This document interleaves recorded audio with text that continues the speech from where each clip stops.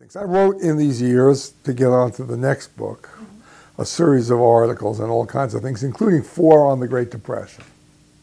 Because I was working on the Great Depression all this time, and I wrote 4 articles in the Great Depression.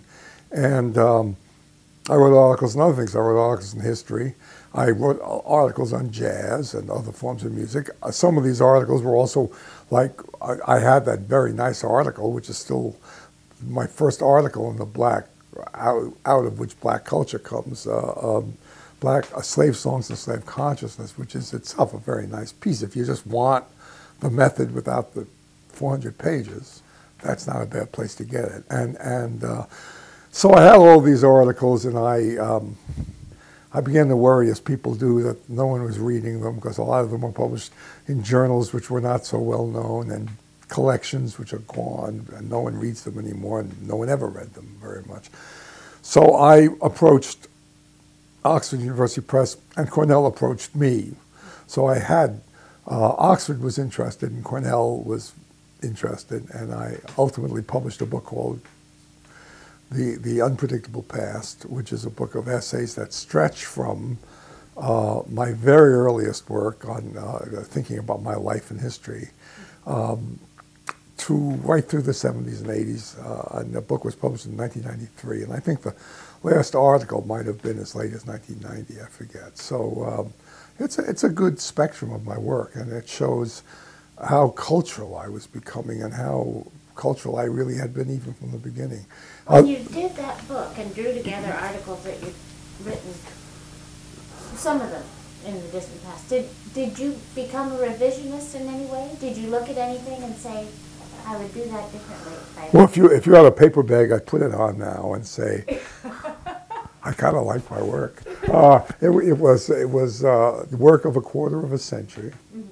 And if you had said you can go back and rewrite things, I would have said, why? They're okay for the time. It is true. I wouldn't have done everything the way I did. After all, I knew a lot more in 1993 than I did when the book was published, or 92 when it went into the press, than I did when I wrote the book.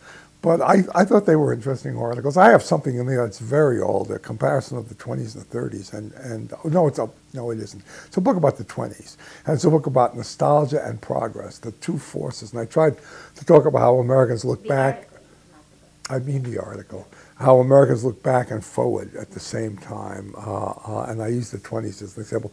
That's probably one of the oldest things I've ever done. It comes out of a lecture I gave. That's what's interesting to me. This comes out of a lecture I was giving to my students here at Berkeley in the 60s, in the early 60s, and it's a very cultural piece. I mean, it's a piece by a cultural historian, though I didn't think of myself as a cultural historian. Yeah. As you approached your teaching, your instincts towards the cultural historian. The title of the book is interesting, too. The Unpredictable Past comes from a joke I read, a Soviet joke. This was, after all, the Soviet Union of the past. And it said, the future is certain. It's only the past that's unpredictable. And because, of course, the Soviet Union was constantly changing its history books and the like. But if one goes beyond that totalitarian state to talk about the whole process of history, it is true that the past is unpredictable. It's unpredictable for lots of reasons. It's unpredictable because it's seen from the present.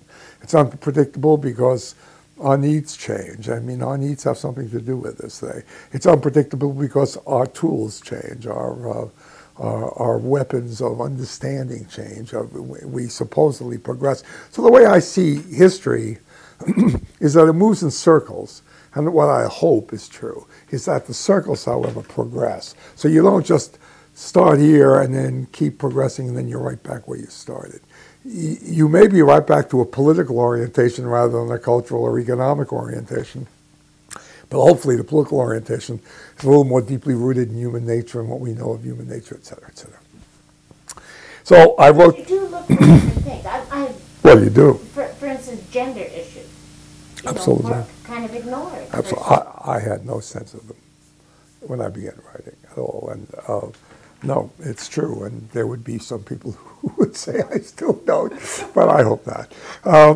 So that was a good experience.